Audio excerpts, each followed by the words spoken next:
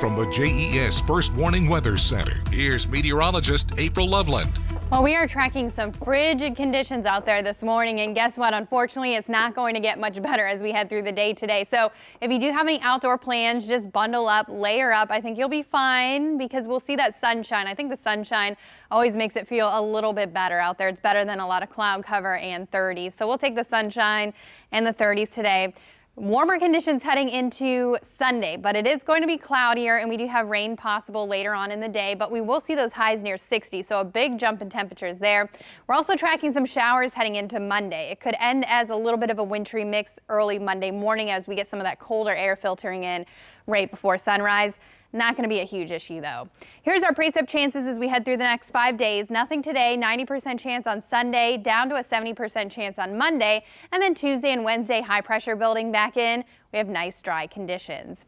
Here's the big picture though. We have I've zoom this out because there's really not a whole lot going on in the U.S. right now.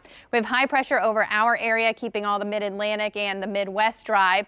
As we head off to our west, though, we have this cold front kind of hanging out near North Dakota, South Dakota, and Montana. That's going to be sweeping through our area as we head into the day tomorrow and into Monday. So when can we expect that rain? Well, nothing out there today, so we can kind of skip past our future cast because we're just seeing sunshine.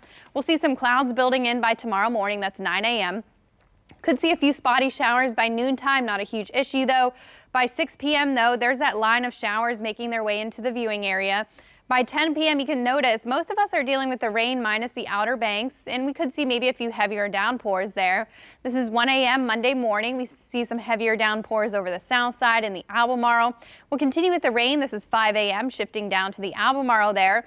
This is where we could see maybe a little bit of a changeover. We're starting to see some of that kind of purpley color there. That's a little bit of a wintry mix.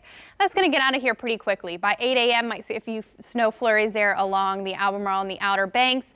But after that, high pressure building in, clearing out our skies by the afternoon and evening hours. And we'll see those clearing skies continue as we head overnight.